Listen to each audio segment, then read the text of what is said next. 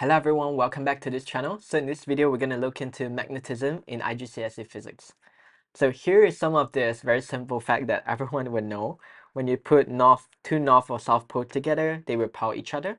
When you put the opposite poles together, there's an attractive force between them. So that's something characteristic of a permanent magnet. So, but knowing this, we can understand how a compass works. So if you look at the compass here, they are basically made of a freely moving needle, which is a magnet. Because opposite a peg, the north pole of the magnet will point to the south pole of the earth magnet. What it's saying here is that if you look at this earth here, there is an internal magnet that's located at the core of the earth, which causes the needle to react in that way. So that's just some general knowledge on how compass work. But when it comes to magnetism, you need to understand the following items, which is all the materials on Earth, they can be categorized into magnetic and non-magnetic materials. Magnetic materials can be attracted by magnet and can be magnetized. There are two types of magnetic materials here, meaning if something is a magnetic material, they could still either be a hard magnet or a soft magnet. Let me explain. Hard magnet is a material which is, once they are magnetized, it's very difficult to demagnetize them. So one example, which is steel, and they are used to make permanent magnet, compass needles, loudspeaker magnets. This makes sense because you don't want your permanent magnet to suddenly lose its ability to attract stuff. So that's why hard magnet is used. Whereas the other type of magnetic material is called soft magnet. It's a material that once it's magnetized, it's also very easy to demagnetize them, such as soft iron. They are used very widely and as a cause for electromagnet, which is a type of magnet that can be turned on and off. So that's all about magnetic material. Whereas the other materials like plastic, rubber, which cannot be attracted even if you put a magnet nearby them, they are called non-magnetic materials. So the concept of in this magnetism will further explain the difference between the different magnetic materials. So in this magnetism is when a magnetic materials is only magnetized when they are in a magnetic field. For example, this magnet here, surrounding it there is actually magnetic field.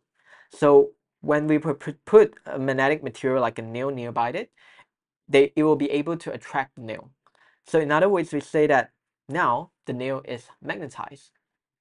However, if you were to remove the magnet from the nail here, because now the nail is no longer in the magnet's magnetic field, it is now demagnetized. What can you say about this nail?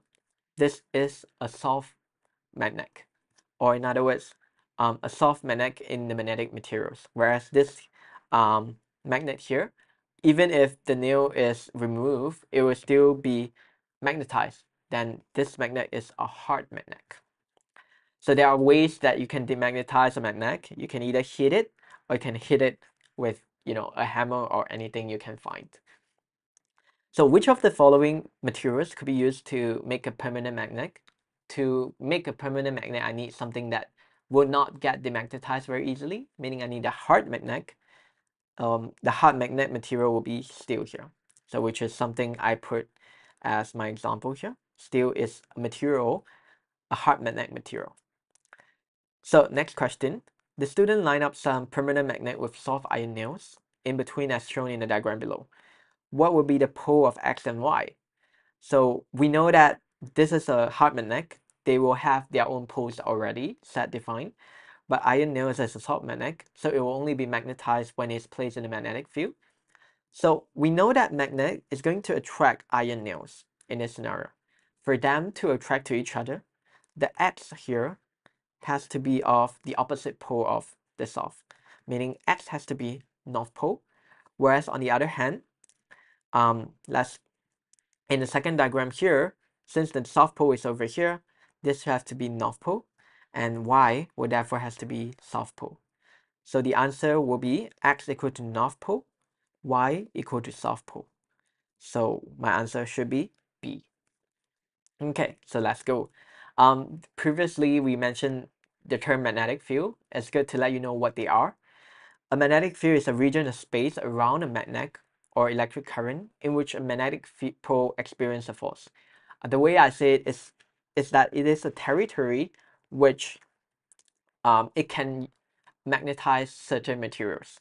So if I were to put a nail, outside of the magnetic field of this magnet, the nail will not get attracted to the magnet. But if I were to put in a nail inside within the magnetic field of this magnet, it will get attracted. Okay, I think I showed this in the diagram here. And there are two things we can observe from a magnetic field.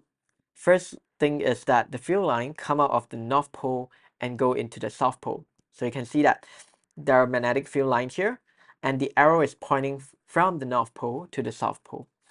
And we also notice that there are certain areas in which the magnetic field line is very close to each other. This represents a very concentrated magnetic field, meaning a stronger magnetic field. So lines that are closer together here in the magnetic field represent a stronger field, meaning they can attract heavier or bigger objects. So there are two ways that we can observe the pattern of magnetic field. You can ask your teacher to show it to you, but you can also watch some YouTube videos to see how they do it. First thing is the iron filling method. So if you were to put iron fillings around this magnet, you're going to see this pattern because iron filling will only get attracted to the on the magnetic field. So that's the iron filling method. The other one is plotting compass. We know that magnetic field line going out from the north to the south. So you will see that when you align the plotting compass in this way, you're going to see the direction which the magnetic field operates. So here I have pre-drawn some of the magnetic fields here. That's for interacting magnetic field. That means the magnetic field that you have when you put two magnets together.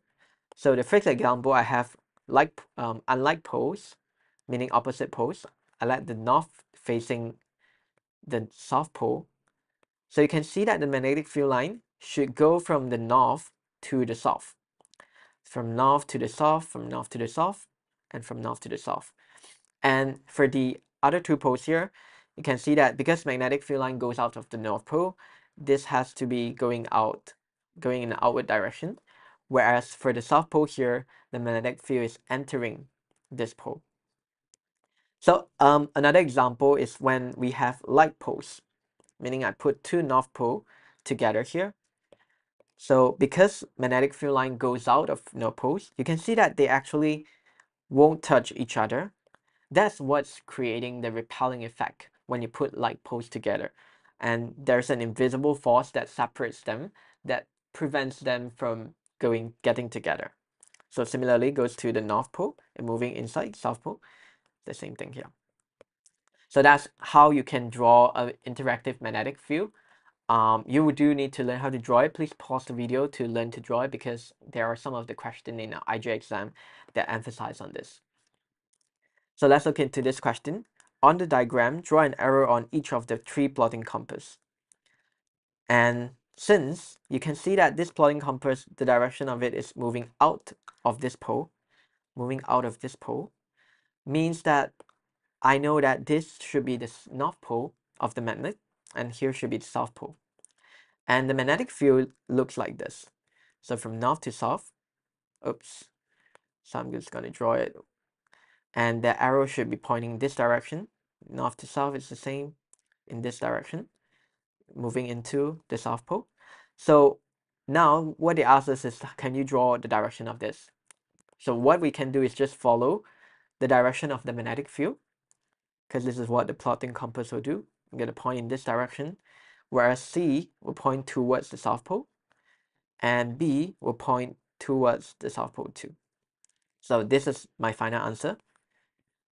And I'll get 2 marks, and then label the magnetic poles, which I have already done. So the only thing that gives us clue is this arrow, which tells us that this is the north pole of the magnet. So that's the answers. So now let's look into one of the interesting topic in magnetism called electromagnet. We won't go very deep into this topic. We'll talk more about it when we go to electricity. But just know that an electromagnet is a coil of wire that acts as a magnet when an electric current passes through it. And so we have something called a solenoid here.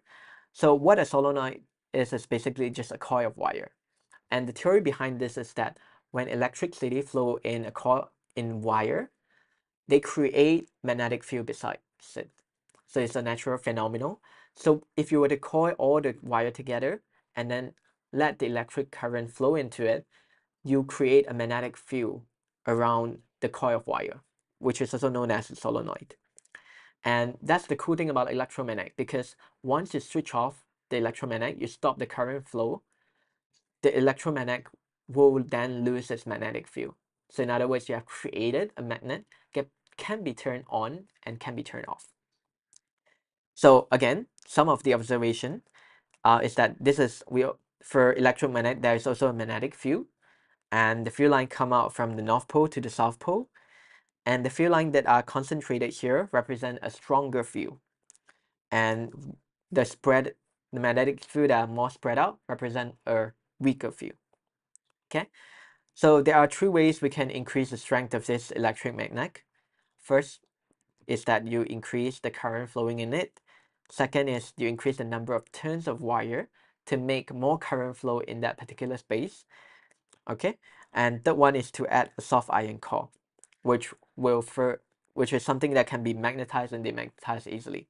Soft iron core is basically a soft magnet. Okay, and the advantage of using an electromagnet is that it can be turned on and off. And I think that's all about magnetism. We look into how compass work. We also look into the magnetic field of the different magnets. So that's the end of this video. I hope you learned a lot from it. Please comment down if you have any doubts. I'll see you on in the next video. Thank you so much for watching.